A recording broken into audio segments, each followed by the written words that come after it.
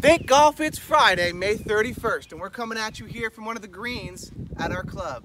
All right, as we get into the summer months, we got to make sure that we're fixing our pitch marks because our golf balls are hitting the green and releasing 5, 10, 15, sometimes even 20 feet from where the ball lands. All right, I use a two-pronged pitch mark repair tool because they're a little more aggressive.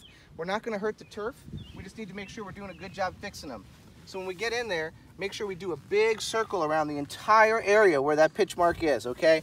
We want to make sure we do a really good job repairing it. Fix as many as you can. The key is you need to walk the line from where your ball hit the green to where your ball came to rest. And I guarantee you'll find at least one pitch mark, if not two, to fix. All right, lots of stuff going on here at the club as always. Come on out, enjoy this fantastic weather. I think summer's just about here. All right, we'll see you on the course.